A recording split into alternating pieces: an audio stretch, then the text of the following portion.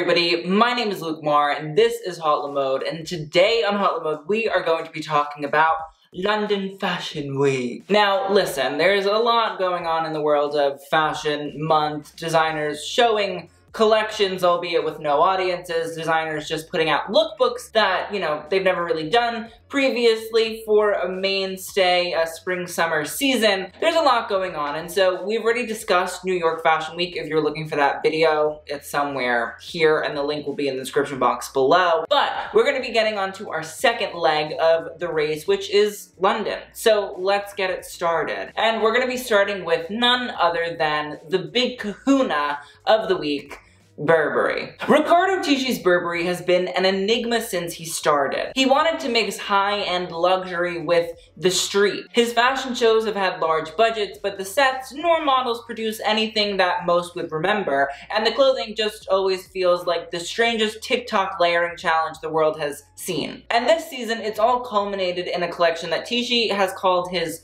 strongest, but still leaves the mind wondering what exactly was strong. The very first thing Tisci should have done when reimagining Burberry in his image should have been to reinvent the iconic trench coat so that it spoke to the modern person. No offense, but that still hasn't happened 2.5 years later. Nor has a denim vest trompe-l'oeil effect on a beige trench coat done that in the slightest. Tisci mentioned something about this collection being a mixture of a shark and a mermaid, which might explain the high-low knit sweater and double waistband pants that styled together feels like an open shark's mouth in my mind. Also, while we're still on the subject, how did we continue the layered waistband styles? What is the point of it? More barriers to have to break down when you're desperate to go to the toilet? Another stab at the trench coat with a denim vest trompe-l'oeil is spiced up with leather sleeves, and I mean, listen, there are lots of spices. This one is Italian seasoning, and it's not particularly spicy. You couldn't pay me to wear that coat, let alone get me to actually pay for it. The trench coat styles continued, but this one was a Neapolitan of leather, khaki, and blue denim. But again, while it's a new take on the trench coat, it's not particularly interesting, nor is it something that would seem to reinvigorate Burberry customers to want to adopt it. Another trench coat in a patent blue leather with a crop jacket overlay was nice, but will it get customers to buy? I hope so, but hope only goes so far. A sleeveless trench coat printed with a blue serpent-like coil allowed a eye-printed t-shirt to be seen. These are styles that could help to elevate the trench coat and take it from Edwardian English gent to a more approachable style for the people of 2020. Another blue trench coat in a wrinkly cotton has its chest compressed with a blue and silver fishnet top, which is actually quite chic. Is it really that wearable? I'll have to see one of the Burberry ambassadors like Hunter Schafer to make that decision. But I could easily see it becoming a full beach trend. A men's trench coat is actually fitted quite well, and its less lengthy cut actually makes it more of a jacket than a coat, but adding in a hoodie might help to make it more appealing for those looking to wear it in the rain. I might be speaking out of my ass here, but Thomas Burberry couldn't have been that smart if he invented a trench coat and was from England, where it always fucking rains, and didn't add a hood. Somebody explain that one. A black leather trench coat with cotton sleeves and capelet was another smart little take on the Burberry classic, and sort of proves that the Burberry check doesn't need to be part of everything. The green printed turtleneck dress with a gathered skirt and circular patches that are twisted at the breasts was strange. Maybe Tisci thought the breast patches with twisted fabric that resembled pointed nipples tried to be a Gaultier cone bra moment, but unfortunately falls really, really flat. Overalls seem to be quite commonplace this season for Burberry. Maybe it's the fact that some of the world's wealthiest have scuttled away to the countryside as soon as the pandemic hit. To be honest, it's hard not to associate such a style with Marie Antoinette's famous robe de gala, which was a simple white cotton dress she wore within Versailles when she wanted to play a peasant. Is that the Burberry vibe? I'm not sure, but does anybody know how to say let them eat cake in Italian? While the printed shirt is hideous and the overall top falling over the pants is very Riccardo for Burberry, my heart desires to see sexy men wear fishnet shirts like these with skimpy little Speedos. As the comments on TikTok say, I would respectfully look. An orange high-low trench coat feels again like a new take on the Burberry signature style and something that could possibly entice a younger clientele. Possibly. A Burberry circle logo, which was developed by Tisci, was partially seen on a white dress with white lace sash and hem trim, and was covered by an orange leather coat. Even when somewhat simple pieces are paired together, Burberry doesn't feel terribly desirable in my opinion. Another overall look appeared, although this one was deconstructed, and utilized snaps to create leg cutouts, the button down with the skin exposed above the inner elbow, and fishnet shirt underneath confuses me. I understand it's meant to have a cool layering effect, but wearing a fishnet shirt underneath my button down seems like an extra dressing step I would refuse to take when all I do is dress up at home. Tisci's famed prints, which in the past have been everything from Bambi to Rottweilers to dead creepy Victorian children, is explored here. It's actually kind of interesting. What looks like a portrait model has her face covered in seashells in an almost disturbing manner, and maybe a reference back to Tisci's heavily pierced models from his Givenchy days, which honestly is a look I still dream about and has had me genuinely considering getting a nose ring at certain points in my life. Another portrait face is covered in butterfly wings behind an almost equally disturbing image, but I think it's lovely and charming, and I hope that these kinds of prints are adapted to more accessible items like t-shirts and hoodies, because there might be hope for Burberry yet. A draped cocktail version of the previous gown adds a bit of flou to the mix. The asymmetrical drape actually creates an interesting texture and further morphs the print. I don't know how many of these maritime looks will actually shell, but I'll be watching. That was dumb, I know, but I enjoyed it and I had to write it. A leather and wool like men's look with coat and leather pants actually feels interesting, but quite heavy for a spring-summer collection. I'm sorry, are none of these designers noticing that like the whole planet is warming up? Nobody? Okay, just checking. Another wool and leather coat is placed over a pleated sheer black dress with curly lettuce hems. Again, I'm confused as to why we are showing such heavy pieces for spring-summer. A white version of the black sheer dress we just saw is unfortunately covered by a fishnet coat in silver and blue. I mean, the coat isn't unfortunate, I just wish the dress was given a chance to shine more. The coat is actually dazzling and a lovely way to showcase the fishnet style in my opinion. It's brilliant to see how the actual netting goes from dark to transparent depending on the fabric it's overlaid on. The bag is also lovely and could help bring transparent bags back into the limelight. A printed t-shirt, not like the shell-faced ones that were actually deserving of some t-shirt love, has cutouts at the breasts. The netting underneath covers the breasts and is actually kind of cool, but the cutouts don't feel smart or even brilliant like Regina George's iconic ones from Mean Girls. Instead, it just feels tacky and strange. If you're gonna do breast cutouts, make them a bit less shock factor and more about transforming how society feels about an exposed breast. Again, Tisci's prints can be really jarring and creative and thought-provoking. These sort of scribble prints that are so chock full of motifs and illustrations doesn't deliver any of the interest he is actually known for. Even the men's cutout styles feel dumb, and I genuinely can't understand why anyone would wear overalls under their t-shirt. I also need to know how logistically the overall came under the t-shirt on one side, but over it on the other. Another sheer pleated and printed dress has its print extended over a simple jacket. It's actually a cool idea, although I would hope that the pieces themselves showcase the full print by themselves, but the styling here is really smart. A cable knit sweater, bolero, and dress is quite sweet, and the way the lace of the dress and bolero are cut, it looks like a little heart, and well, that I can get behind, I guess. A black leather trench coat in a high-low cut exposes a pleated lace dress underneath, but Tisci's layering can be quite confusing. It often needs editing because it's hard to discern what the pieces actually look like. A sheer knit dress with sleeves and lettuce hem details is sweet and definitely has the sportswear vibe Tisci has always embedded into his work. The strips of fabric that emulate boning also showcase that there is some form of regality still alive in what he does. A peplum style top has a knit bolero and is placed over stitched jeans with brown thigh highs. Honestly, it looks like everything that could possibly go wrong with the high street did so. A white version of the high-low jacket has a longer length than the black version, which gives it a little bit more room to breathe. Although the look is still very busy underneath and the thigh-high boots throughout the collection are sometimes ill-advised, it definitely works better here. An oversized black shirt with white deconstructed collar and placket is styled over a pair of crystal grid pants, which we first saw during the spring 2020 collection. The grids of crystals are layered on top of each other and have circular cutouts at the knees and thighs as well as zippers, which probably allows the wearer a bit more customization, but I'd like to know how much profit the crystal grid styles actually bring to the company. A crystal grid polo shirt is actually quite nice, but I mean, who has ever really desired a crystal grid polo shirt? Unless rich people start playing polo matches on unicorns,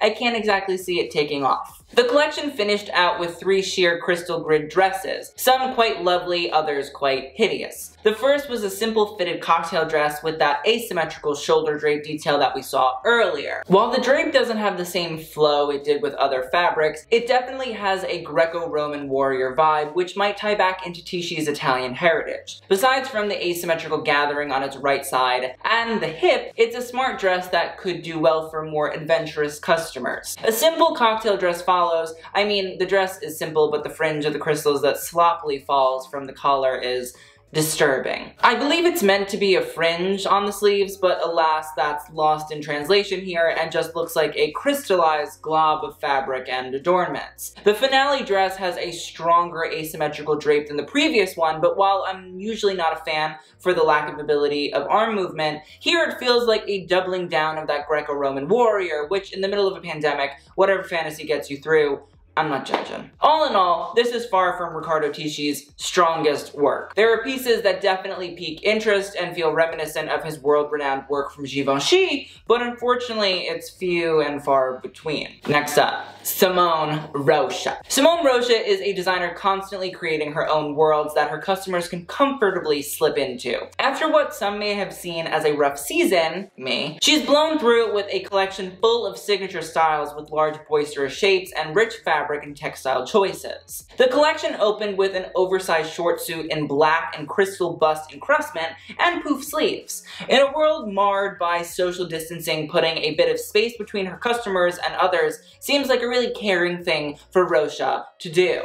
A strapless black silk gown is in a layer of knots and is draped in an easily reminiscent way of Balenciaga's double balloon look that consisted of 2 dramatic layers in an evening gown and cape. Rocha pulling from the master of silhouette is a welcome thing in my mind, as bold shapes is something she's become quite known for. Her droopy bows deliver a more feminine aesthetic to me, but nonetheless a lovely little ode. Now, while Rocha doesn't nearly get the respect and praise she deserves for her tailoring, probably because it falls outside the Savile Row aesthetic of bespoke suiting, it's always nice to see. A black silk knotted cape created a pear shape with only a tailored pant, platform sandal, and caged pearl bag being seen. It's just the house codes of Rocha being perfectly placed together to create mystery, but also defiance of what is expected of female designers. An A-line chiffon coat is embroidered with images of flowers and castles, which is placed over a A-line short suit with printed version of the flowers and castles. A bold silhouette with delicate embroidery and motifs turned into a suit is the style in which Rocha thrives, and this look is no different. A floral brocade dress with droopy bow to create extra shape at the hips could be interesting, but is thrown off by the asymmetry of the bow. I mean, most people don't tie perfect bows, and if you do, well, goody for you. But if I'm paying upwards of $1,000 for a bow on a dress, it better be goddamn symmetrical. The crystal bra that matches to the caged pearl bag, though, they can stay. Another great example of Rocha's tailoring is shown here in a navy blue coat that's puffed sleeves and structure doesn't crush the delicate chiffon and embroidered skirt or dress underneath. While I've said it multiple times this season, I'm confused by the multitude of heavy coats that we are seeing due to the fact that climate change is the thing.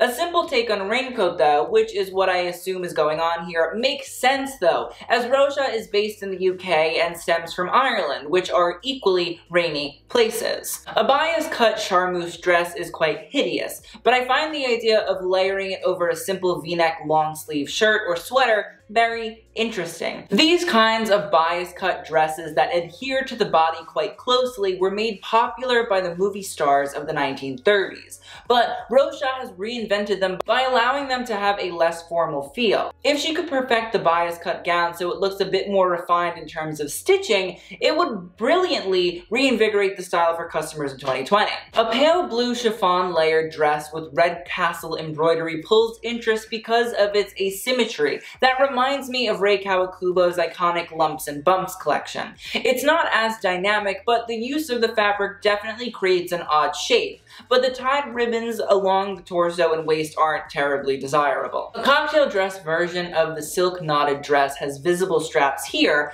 and while I can appreciate a more casual version of the dress, the asymmetry still feels odd at best. A simple black brocade dress showcases floral motifs bumping through the crystal pipe dress. A white collared shirt continues to showcase a brand staple in tailoring, but Rocha's ability to mix masculinity and femininity in such a bouffant manner showcases Rocha's innovative take on dressing.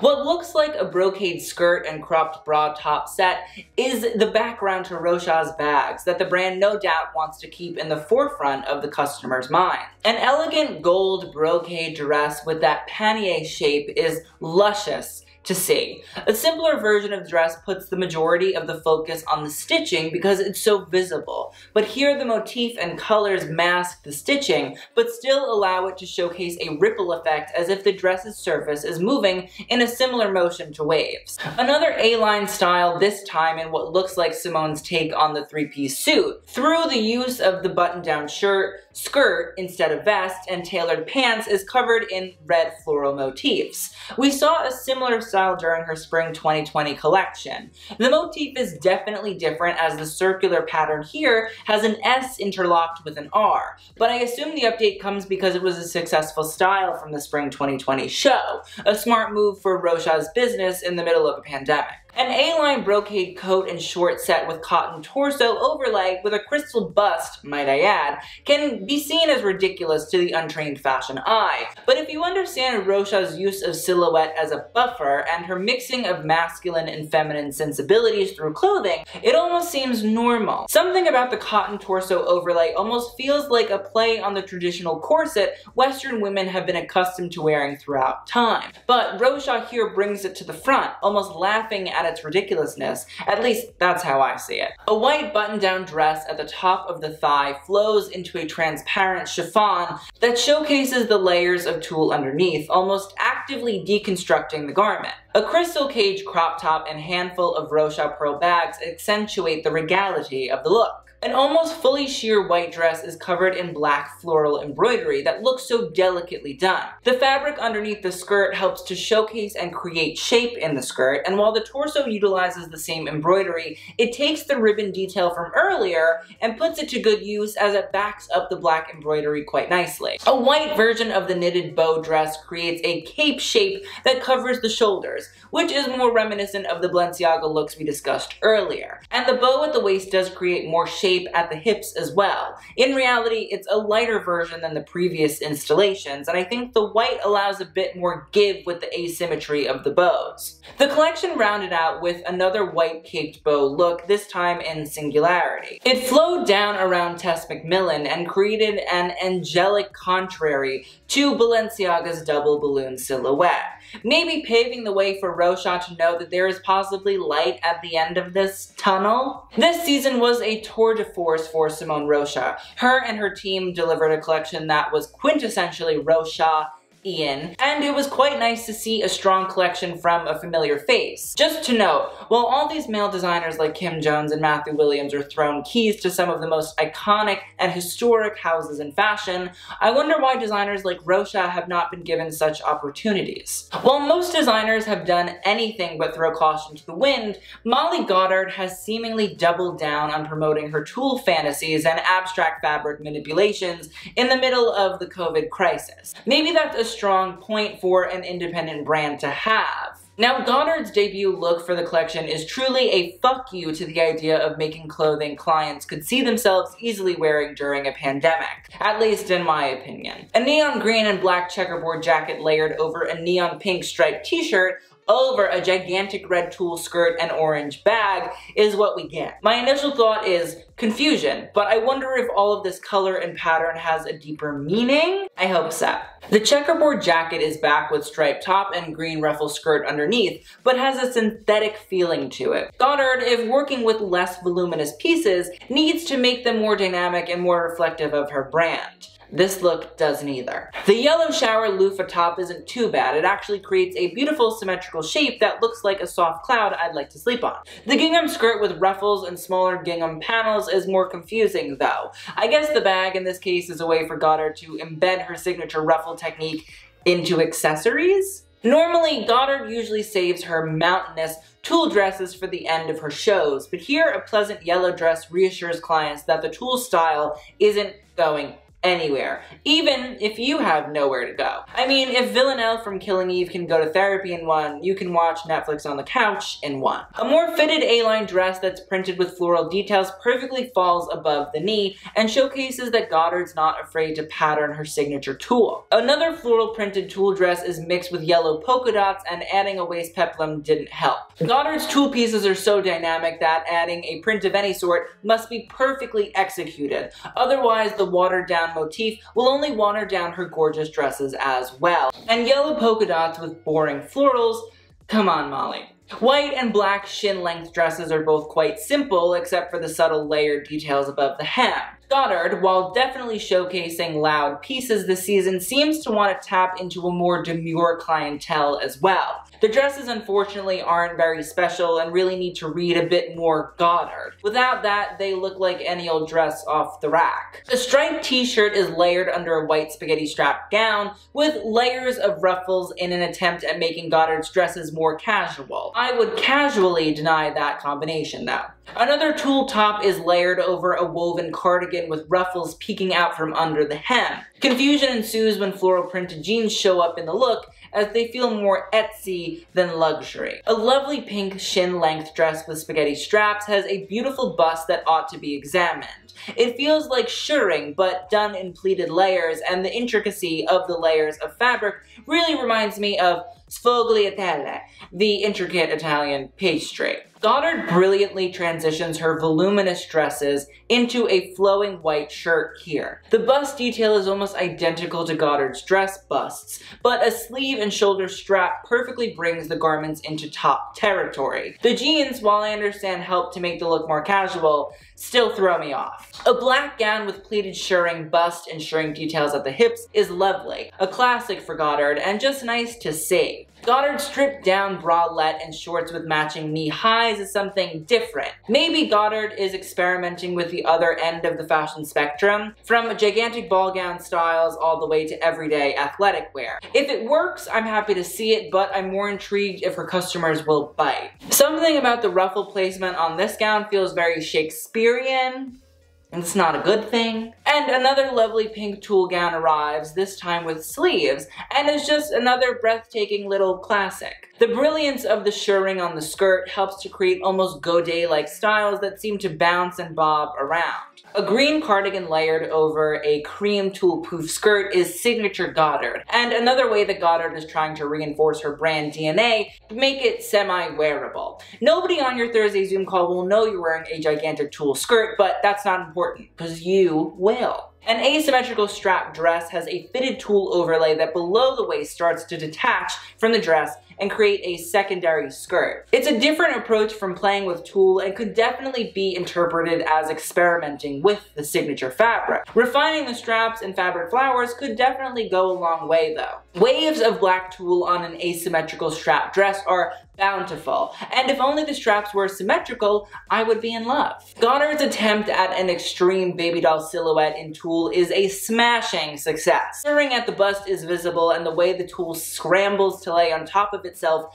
is amazing. Like, Amazing. Separated, these individual pieces might possibly work, but together it just looks like a hideous clusterfuck of ideas though. A deep red tulle top is lovely, and it's paired over a crisp white dress with tulle manipulated details, and when they're layered on top of each other, it's a striking use of color and color blocking. The finale gown is a simple sheer bodice with straps and lovely dart stitches, and a bright red chrysanthemum style skirt that we've seen multiple times throughout the collection. It's deep, it's bold, and it's very easy to get lost in the texture of the tulle. Molly Goddard stuck to her outlandish guns this season, and while most brands plan to strip down and focus on pieces that might be more commercial, Goddard took a different route. I respect her stance, and I hope it resonates with her customer. Next up, let's talk about Christopher Kane. Now, Christopher Kane is one of London's most quirky minds, and this season he took on painting, something from his childhood that he revisited during COVID as inspiration. In the way only Christopher Kane can, he presents paint prints in an abstract manner that makes us ponder the idea of walking art.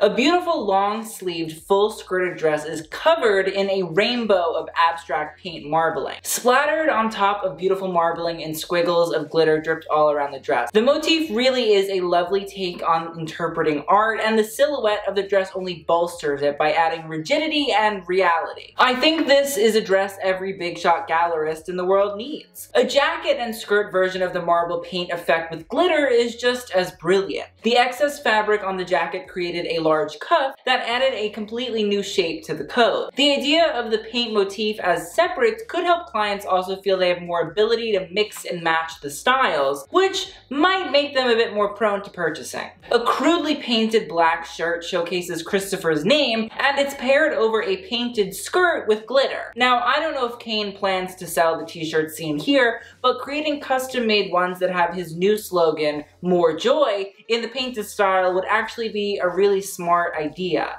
If he made a limited stock and painted them himself, I'm sure dedicated fans would definitely want a piece. What looks like a high bateau neckline dress reiterates Kane's interest in painting, and the red glitter resembles blood to those in a spooky October mindset, aka me. An interesting thing to note about the glitter used from Kane's collection is that at one point during his quarantine painting extravaganza, the art stores started to run out of paint, meaning that Kane had to start buying glitter instead, which led to styles like this. Normally, glitter seems a bit tacky, but Kane throughout this collection most definitely upped its status as a material that could be used in fashion. A marbled paint coat and skirt appeared doused in glitter, which was another strong look, with a stronger sense of orange throughout. A jacket with cuffed hem and skirt is covered in glitter as well, and the use of pink, purple, and blue is a sweet use of color coordination. Another high bateau neckline dress has its neckline outlined with a black border. It's probably meant to imitate the canvas on the easel sitting next to the model, but the way the black piping helps to create a shape at the waist is a bit of a subtle detailing that ought to be acknowledged.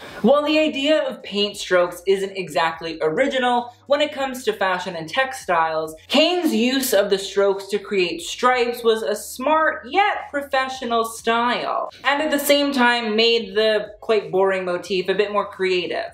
While many are stuck at home and might be working from home for the time being, there still is some form of professionalism when it comes to dress that must be followed on occasion. For those looking to be a bit more adventurous, taking classic blue and white stripes and giving them a bit more grit through the use of paint motifs feels like a fun way to express yourself in the new world we're all living in. A white button-up shirt with black placket is paired over a striped skirt, probably another reference to Kane's newfound love of the arts and crafts material. The skirt looks to be some sort of chainmail of pink and red, and might be something clients want, but it doesn't exactly seem like it'll be put to good use during the time, as a waist-down piece won't get the shine that they used to pre-COVID. I mean, listen, it's the same thing as Molly Goddard. If you want to wear it, you want everybody to know, go for it. Kane took on another corporate casual style in a blue button-down shirt and added small paint stripes throughout. A simple leather miniskirt is covered in glitter paint strokes and again references Kane's newfound love of the material. In reality, it's not terribly innovative, but could be an interesting commercial aspect to the collection. A pink and mustard glittery chainmail top is paired with a simple black-blue skirt all in stripes. It's smart of Kane to showcase above-waist glitter pieces, as again, it might get some compliments on your Google Meets meeting. A dress version of the black and blue stripes is nice, but paired with a deconstructed glitter striped skirt, it doesn't really feel like the smartest way to finish off an otherwise quite strong but small collection. Overall, quality over quantity worked in Christopher Kane's favor this season. Having a personal collection to his materials and motifs also made it more dynamic, and the utilization of the styles helped to add another notch in Kane's strange yet brilliant belt. Next up, let's discuss Robert I. I'm so very excited to discuss our next collection, as it's the first time we're going to be reviewing the work of the designer Robert I. I made a name for himself with his orchid shapes that burst forth from his clothing, and his strong rigid pleating and silhouettes that feel like they crash landed from space. Looking at his spring-summer 2021 collection is like looking at superheroes and supervillains costumes, and well, never have I ever wanted to be in the pages of a comic book so badly. The opening look of the collection consists of a black top that has been folded onto itself in what one often calls petals. Redefining florals in a more sculptural and 3D essence is essential to one's brand, and something that truly makes them stand out from the crowd. A pair of jersey or wool pants have what look like long suspender loops, although I doubt one's clients are looking for pants with suspenders. A split hem pant also has loops that also double as petals that come up from the side and disappear behind the pants. I don't know the actual wearability of one's work, but it's undeniable that it's unlike anything you've ever seen before. A blue and black denim suit utilizes those same folds to create 4 petals, with blue ones falling down the front and 2 black ones falling down as surrogate sleeves. These folds also create a collar, while cutouts expose the stomach and cleavage. One also shot the top from the back, highlighting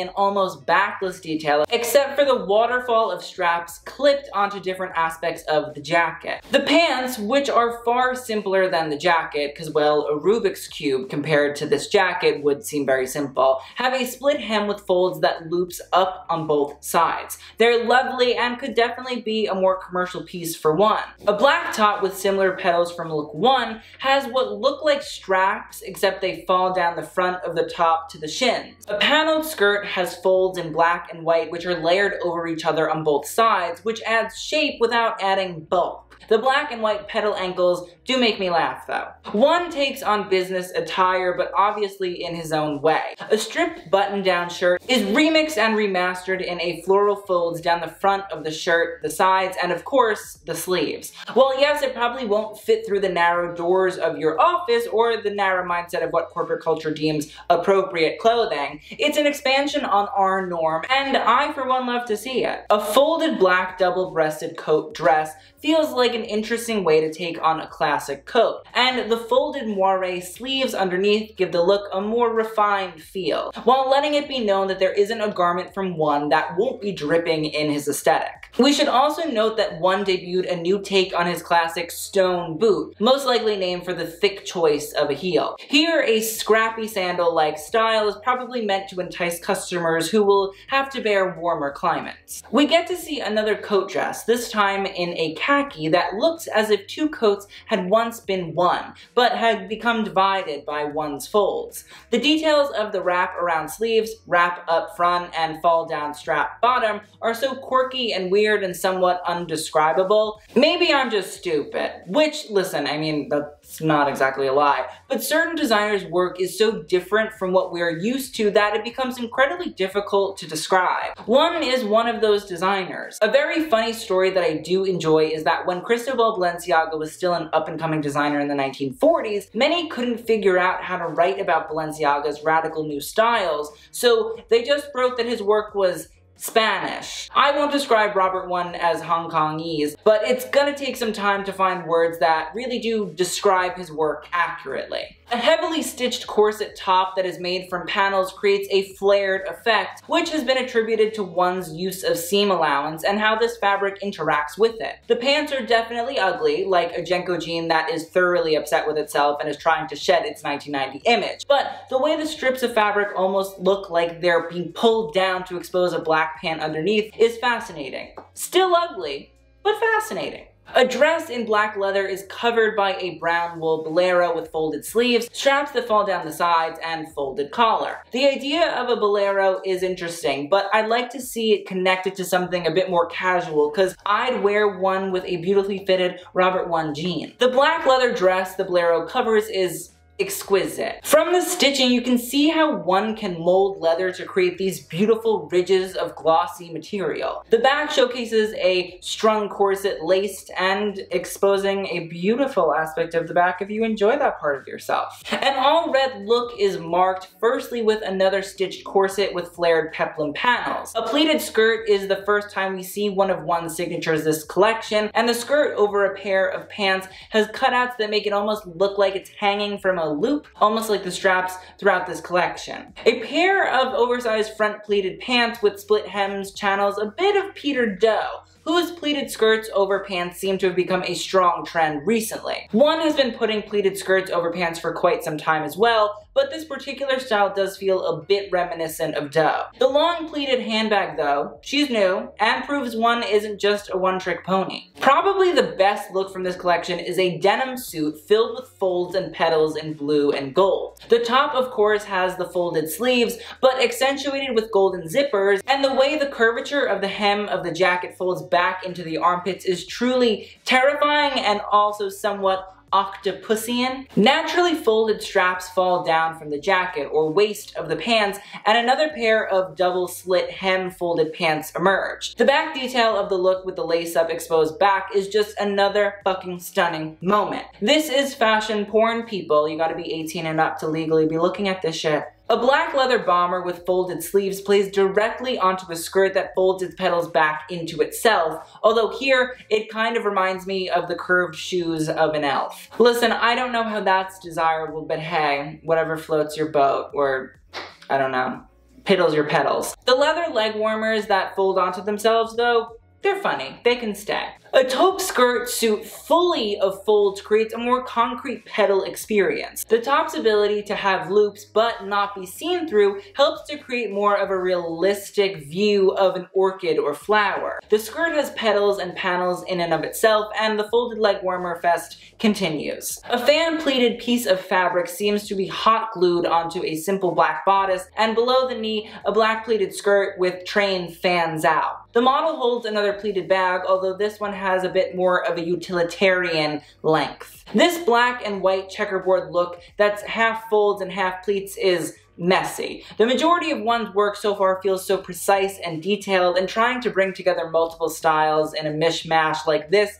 doesn't seem to be his strong suit. Honestly, most designers, it's not their strong suit. An almost fully pleated look is light and airy and sort of creates a waterfall of the heat manipulated fabric. We start with a harness of sorts that has a pink pleated cape that falls down to the model's hips. A structured vest is attached to a high-low cut panel of pleats that covered a beige pleated skirt. A pair of oversized pants holds the rest of the look, but the importance lies with the pleats. The pleats continue in a cascading manner with a pleated shawl style top, then a structured vest looking top in a turquoise whose high-low pleats expose a purple skirt underneath. The pleated white oversized pants complete the look and have some sort of fanning out effect at the floor, which is interesting, but I couldn't see it not getting dirty. The finale look of the collection has been described by one as, quote, birds of paradise, which would explain the explosion of bright colors. I can't actually decipher what pieces are separates except for the purple skirt, but the green capelet with yellow overvest and red vest over a blue pleated top feels like another cascading of pleats, but feels like there's so much to process, I'd rather look somewhere else. What looks like pants are actually a skirt that utilizes a double train, which is brilliant, but I want to see it in person because I need to know how a double train skirt works. Overall, Robert I is one to watch. His work is difficult to describe and to decipher, but at the same time, that's what a good designer whose work doesn't have easily accessible reference points does. To not pay attention to Robert would be a disservice to you. Finally, let's talk about J.W. Anderson. Jonathan Anderson, who is the founder of J.W. Anderson, is a designer that we love to watch. His work is kooky and nutty and oftentimes clothing that you really have to sit with in order to really form an informed decision. Anderson found inspiration in Oscar Wilde's thought that, quote, "the secret of life is in art." His cutout models against graphic backdrops might make them hard to see, but the collection was full of a demure energy we don't often get a look at for J.W. Anderson. The collection begins with a silky white top with billowing sleeves and a pair of oversized white pants to match that pool at the floor. A belt skirt of sorts printed with white flowers changes up the pace of the look as it creates extra shape. It's not miraculous, but I'm willing to play along. A yellow asymmetrical cape top is confusing, and not in the confusing yet attractive way J.W. Anderson usually presents odd garments. The oversized cargo shorts with utility pockets does not help the look, but nothing could really help a look that seems like it's being eaten by itself.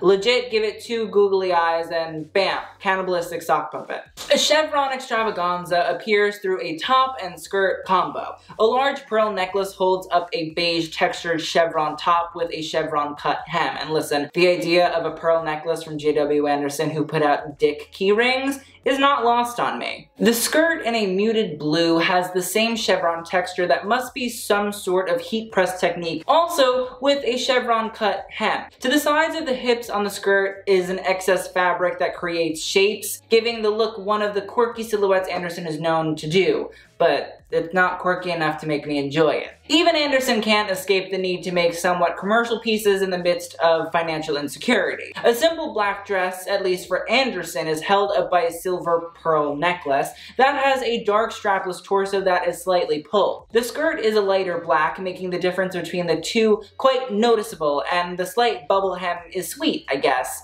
It's very strange seeing Jonathan try to do normal, because I guess it's not our idea of normal. It's not really normal for him to do normal, if that makes sense. Black and white silk dresses have some sort of strange floral motif woven into them. I mean, I applaud Anderson's lack of normal florals because odd, spooky, and downright creepy looking flowers are much more interesting in my opinion. The drape that emanates from the pearl bangle in the center of the dress, though, is very strange. Almost as if the dress is going through a rebellious phase and trying to give its mother a heart attack by getting a nose piercing. But maybe that's a bit of brand DNA poking through, as Anderson's famous Pierce bag is known for looking a bit like a bull's nose ring. A white dress then emerges with silver embroidered details at the bust that falls down in a slim triangle shape in the front of the dress. Troubling placement to say the least, and the puffy bubble hem style skirt doesn't really help here. A silky white asymmetrical top is business in the front and party flow in the back, which is actually lovely. The subtle embroidery is a bit disturbing at first, but has been growing on me. I'm gonna keep focusing on the top because I want to turn a blind eye to the ruffle skirt. A green military-inspired coat falls to the shin and has a lovely detail in the pocketed sleeves. Although I guess the sleeves are non-functional. I hope to be proved wrong on that though, because I do hope that Anderson has created some utility throughout this coat with more than just two pockets.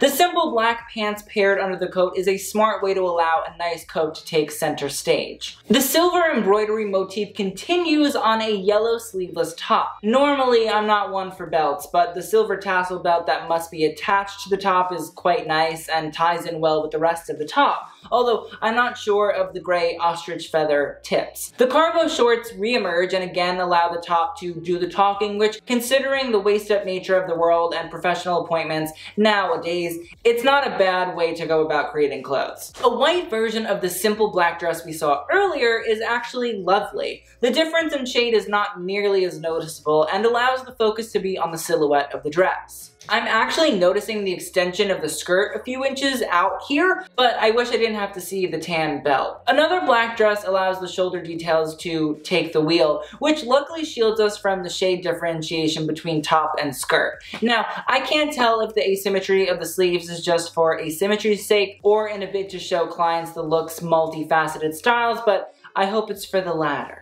Now, maybe I'm just feeling spooky ooky because it's October, but this pumpkin orange sleeveless dress with a semi-high-low cut and perforated motif is giving the great pumpkin, Jonathan Anderson. I'm not mad about a pumpkin dress whatsoever, though. A beautiful black jacket with silk oversized lapels that fall in some sort of cape is the type of garment reconstruction I expect from Anderson, and I'm happy to see it come to fruition. A simple white shirt flows from underneath this interesting jacket, and a cargo short reinstates the jacket being the main focus. Thank God. Listen, I never thought I'd be thanking God for cargo shorts, but J.W. Anderson does weird things to me. A suede trench coat with dramatic collar and loosely tied belt is a quite simple style from Anderson, but no doubt one that might pique the interest of those looking to invest in quality pieces in the midst of economic uncertainty. On the other side, are suede trench coats terribly useful, especially with Anderson's brand being based in the UK where rain is not just certain, but tradition? I'm not sure. Another trench coat comes in military green, although its dramatic triangle collar and gathered excess fabric held together by a sizable belt helps it to stand out from the previous version. Suede is back, this time in an asymmetrical blue top, but looks less like a Sesame Street character eating the khaki cargo shorts underneath it, so I guess we should be grateful. A beige version of the pocket sleeve military coat is just as strong, and the use of the simple black pants reinstates that the focus should be on the jacket exclusively. The silky fabric we saw earlier with strange floral motifs woven in was divine in two funky short suits. The pink allowed us to accurately see the dramatic proportions of the flare hem of the jacket, while the matching cargo shorts helped to bolster the shape of the suit. The white version is just as good, although the shape of the suit is a bit more streamlined in the white, and its ability to hide the stitch and fabric change at the waist is great as well. The pattern silk continues on with a billowing sleeve top that is constricted below the bust by a pair of sweetly tailored high-waisted pants. It's a rather lovely look that combines nice tailoring and sensuality of draped fabric that flows, and for that I can applaud Anderson. A white version of the perforated pumpkin dress from earlier appears and is nice as it allows us to see a bit more of details on the dress. A high semi-ruffled turtleneck collar is a dazzling little detail not really noticed on the first look. The final coat of the collection is just another example of how almost every designer that took on the trench coat made it far more interesting than Riccardo Tisci at Burberry, whose job it is to make the fucking trench coat interesting. While the loose collar detail is perplexing, I'll chalk it up to being a quirky Anderson-ism. But the belted waist that creates a nipped-in waist that allows the buildup of fabric to create exaggerated hip details with pockets is lovely. Another example of Anderson mixing masculine and feminine fashion tropes in a way that blurs the line of who his customer is supposed to be. We finish off the collection with vertical zigzag stripes on a beige top and blue bottom dress. The mismatched jewelry belt is not great, and the look overall should have been switched with the previous trench coat, as I would have just skipped right over reviewing this look, but since it's last, I have to. It's ugly. Overall, not the strongest season from Anderson, but trying to bring his normally avant-garde brand into a more commercial lane wasn't the mess of an attempt some may have expected. He kept it weird, wacky, and just enough of a snooze fest to make it work. London Fashion Week most definitely wasn't the worst week of fashion month, but it definitely wasn't the best either. Some designers stuck to their guns in ways that worked and ways that didn't, and others seemed to want to keep calm and carry on with more commercial aspects of their lines. Undoubtedly, the best collection of the week goes to Simone Rocha, who reinstated house codes, updated references from iconic designers like Balenciaga, and made it all seem natural. The worst was naturally Burberry. Riccardo Tisci has the weight of the world on his shoulders, but evidently if he thinks that this was his strongest collection, he needs to go to the gym a bit more. So that is the end of the video. I would love to know what you guys think of all of the collections in the comments down below, and I appreciate you guys watching as always. So I will see you guys on the next one, and look out for the rest of our Fashion Month reviews. So with that, I'll see you guys soon, and TTYL.